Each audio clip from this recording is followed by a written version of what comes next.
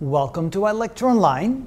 Now let's take the divergence of a vector field in cylindrical coordinates. So here we have the vector field expressed in terms of I, j, and k. So in Cartesian coordinates, it's rather easy to take the divergence of that vector field.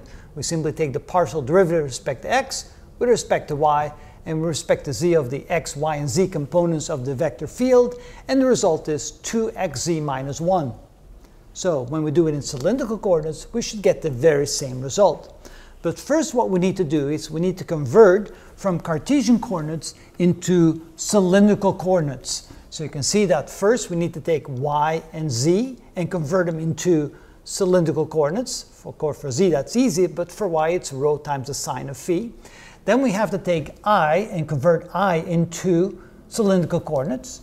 Then we have minus y times j, and of course this is j in cylindrical coordinates, plus x times z squared in the z direction. Of course k and z direction are the same direction.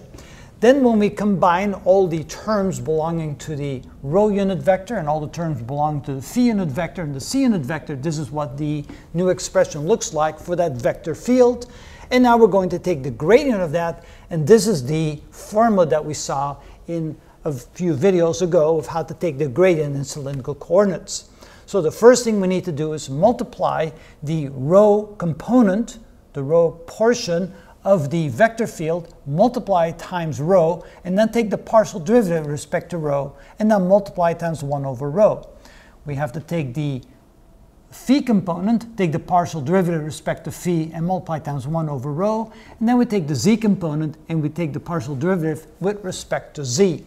So starting first of all, we need to multiply this times rho and then take the partial derivative. So this is going to be equal to 1 over rho times the partial derivative with respect to rho of, if we factor out a rho and then we multiply this times rho, we get rho squared times z times the sine of phi cosine of phi minus the sine squared of phi, and so that's the rho component, and since we take the partial derivative of that, we can leave off the rho unit vector.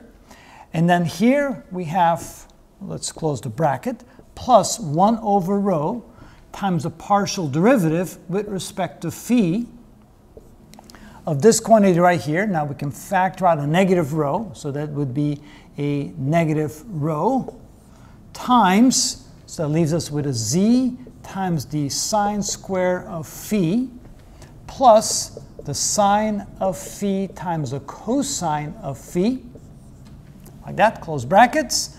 And then finally, we're going to take plus the partial derivative with respect to z of the rho z squared times the cosine of phi. And put brackets around that.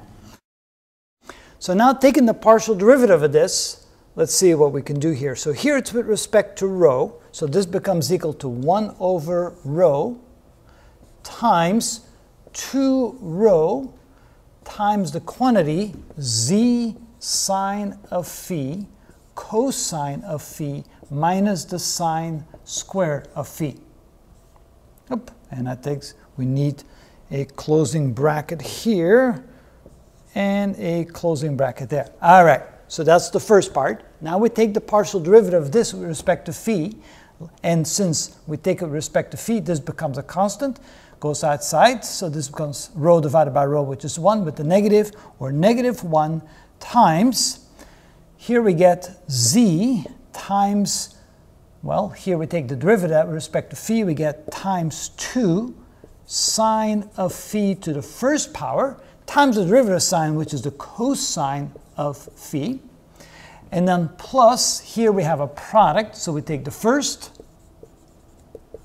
times the derivative of the cosine, which is negative sine, so that would be negative sine of phi, plus the second, which is the cosine of phi, times the derivative first, which is the cosine of phi, so make that the cosine squared of phi, and then here we can make this a sine squared of phi if we make this into a negative sign, okay? So that's the second one.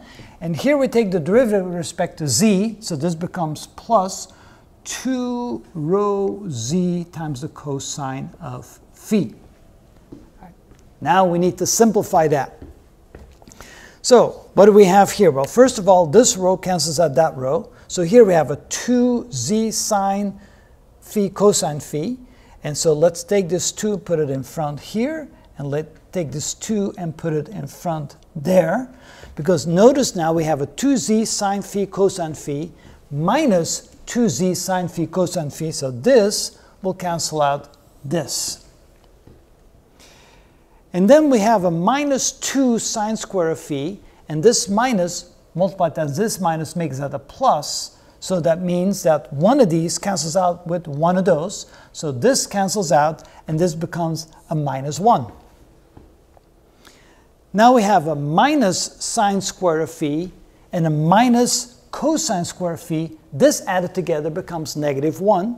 And then we have this at the end. So in the end, we end up with 2 rho z cosine of phi minus 1, because that's the negative sine square of phi and minus cosine square of phi. This negative makes that a negative, and so that becomes a negative 1. So do we have the same thing that we had over here? Well, almost. First of all, we have the minus 1, that matches. We have the z here, but what about the 2 rho cosine of phi? Well, the 2 is there, and rho times the cosine of phi is equal to x. So this can then be translated to 2xz minus 1, which is exactly the same that we got when we used Cartesian coordinates to find the divergence. So now obviously, in a case like this, you never want to convert to cylindrical coordinates and go through all this work to get this result, because it's much easier in Cartesian coordinates, but it's sure nice to see an example how it can be done, and what order of operation we have to use when we have 1 over rho times the partial derivative of this of the quantity rho times f sub rho, the rho component of f. So you can see this is just simply for example purpose. Not that I would recommend that you do it this way, but at least when you have to do it this way, now you know how to do it. That's how it's done.